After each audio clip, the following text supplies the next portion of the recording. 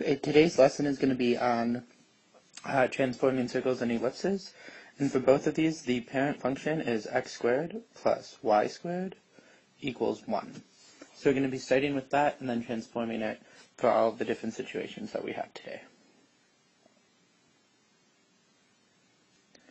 So if we're given the problem of x squared plus 1, or x squared plus y squared equals 1, and told to translate it up 4 and left 3, then dilate horizontally by 6 and vertically by 2.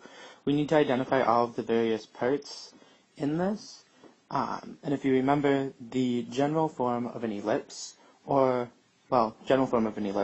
is x minus h quantity squared divided by a squared plus the quantity of y minus k squared over b squared equals 1. Now for this, the center point of the ellipse is going to be at the point h comma k, and a is going to be the horizontal scale factor, and b is the vertical scale factor. For this example, since we were asked to translate up 4 and left 3, h is going to equal positive 4, and k is going to equal positive 4. Give me a second.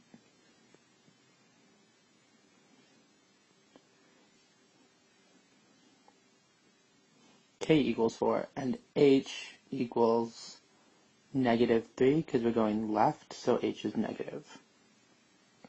Now, a is the amount that we dilate horizontally, so since we're told to dilate horizontally by 6, a is 6, and b is the vertical dilation, and we're told to dilate vertically by 2, so b is 2.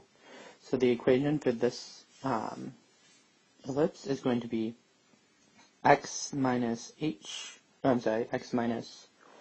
negative 3, so since it's x minus negative 3, it becomes x plus 3 squared divided by 6 squared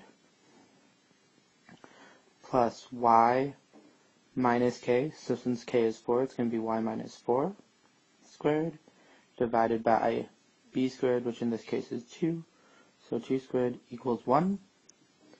And then we can simplify the 6 squared and 2 squared, so we get our final answer of the quantity of x plus 3 squared divided by 36 plus the quantity of y minus 4 squared divided by 4 equals 1. Equals 1.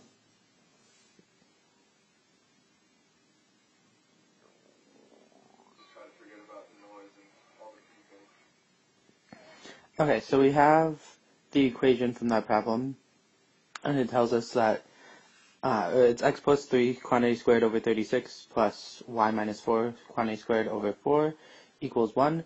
And again, we need to point out the h again is, in this case, negative 3, k is 4,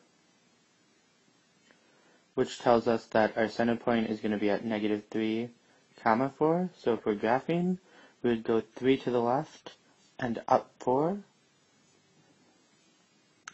And then for the a, we've got 6, which means we're going to go from that center point 6 units to the left.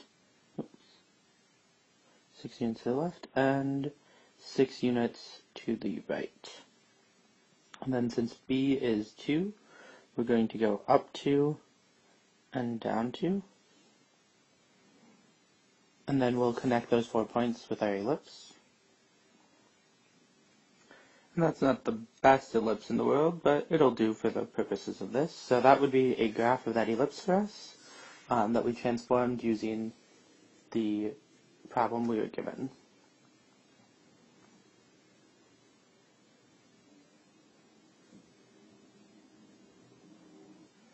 In this example, again, we are given the x squared plus y squared equals 1, and now we're told to translate it up 2 and right 5, and we're told to dilate it by 3.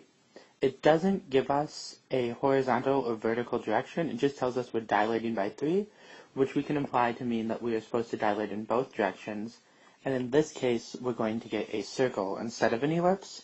So we're going to use the equation x minus h quantity squared plus y minus k quantity squared equals the radius squared.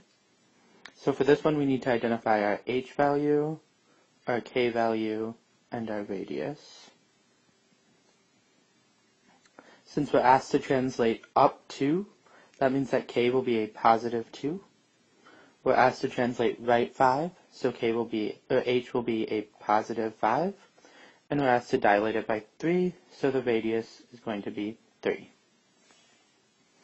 So when I plug into the equation, I get x minus h, and since h is 5, I have x minus 5 squared plus the quantity of y minus k, and since k is 2, I plug that in, square it, and then the radius is 3, and 3 squared is 9.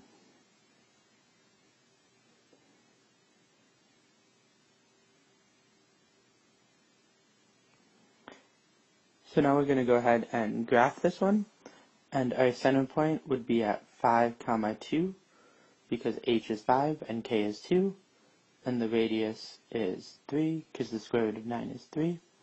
So to plot my center point, I'm going to go to the right 5 and up 2. And then from that center point, since the radius is the same in all directions, I'm going to go up 3, right 3, down 3, and left 3. So I have those 4 points, and then I can connect those 4 points with my circle.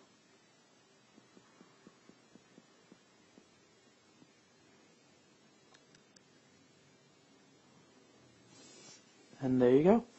That would be the graph of that equation.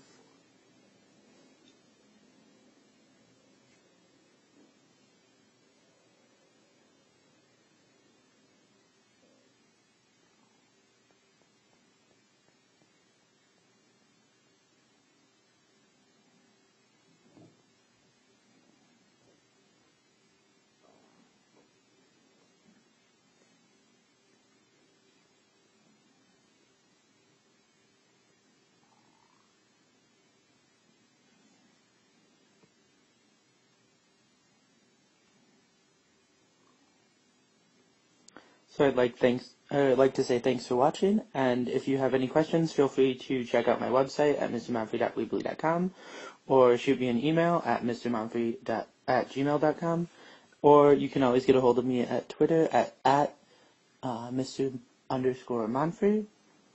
So thanks for watching.